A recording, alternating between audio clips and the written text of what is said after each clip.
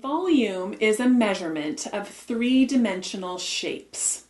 You cannot find the volume of a two-dimensional or flat shape. Volume is calculated using three-dimensional shapes only. Some examples of some of the three-dimensional shapes are here on the board behind me. So some of our three-dimensional shapes would be a cylinder, for example, a triangular prism, a cube, or a cuboid. Volume measures the space inside of our three-dimensional shapes. In this video, we are going to learn to calculate the volume of a cube or a cuboid.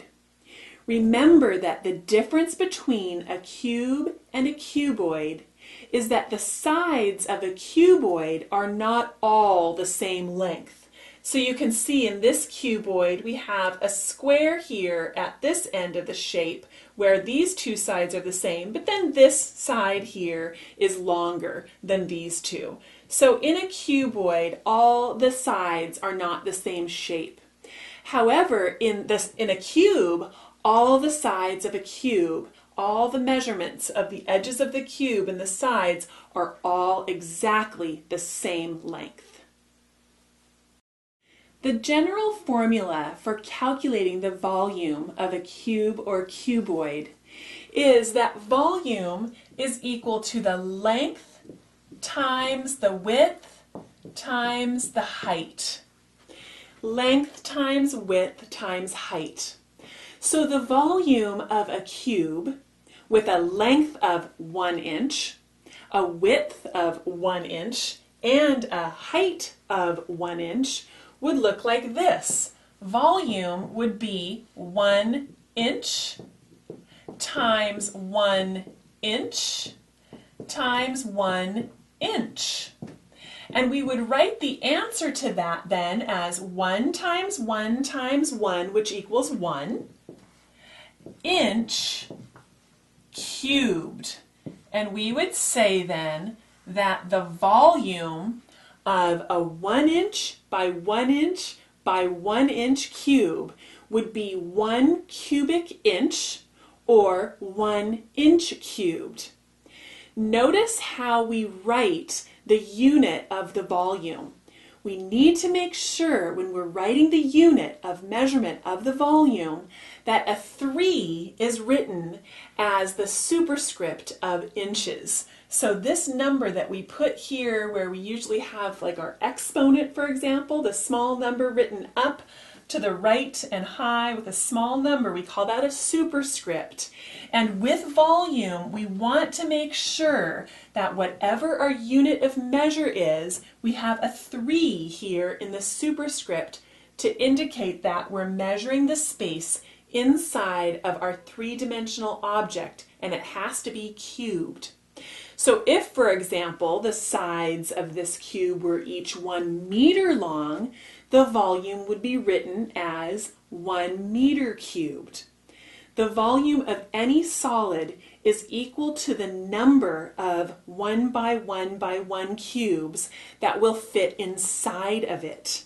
So let's take a look at an example of looking at how many 1 by 1 by 1 cubes fit inside of a three-dimensional object.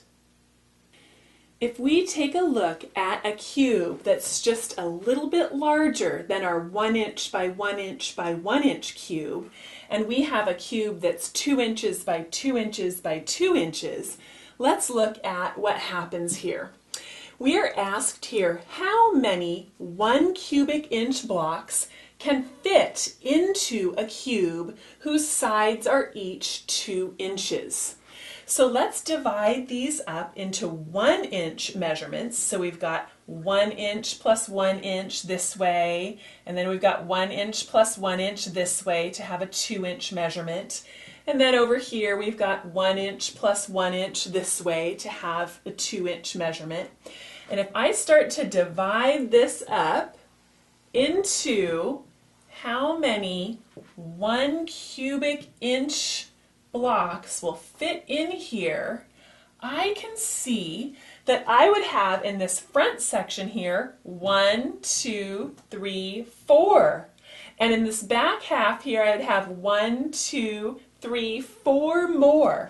So I would have a total of 8 cubic inches, or 8 1-inch by 1-inch by 1-inch cube blocks fitting into this 2 by 2 by 2 larger cube. So we would call this a volume, the space inside of this three-dimensional figure. And like we said before, the basic equation is length times width times height for the volume of these three-dimensional cubes and cuboids. And you can see that 2 times 2 times 2 equals 8. And the volume of this cube would be 8 inches cubed, or 8 cubic inches. Let's look at another example. This question asks us, what is the volume of a cuboid which has the length of 12 centimeters, a width of 10 centimeters, and a height of 8 centimeters? So using our equation for finding the volume, we are simply going to multiply the length times the width times the height. So we are going to take the length of 12 centimeters, multiply that by 10 centimeters, and multiply that by 8 centimeters. So 12 times 10 times 8 equals 960. Now I want to be careful that I make sure and put my units of measure correctly in volume form, which is going to be cubed to the third power here. So volume equals 960 cubic centimeters, or 960 centimeters cubed. We can also say that there is enough space in this solid shape to fit 960 1 by 1 by 1 centimeter, so a 1 centimeter cubed solid.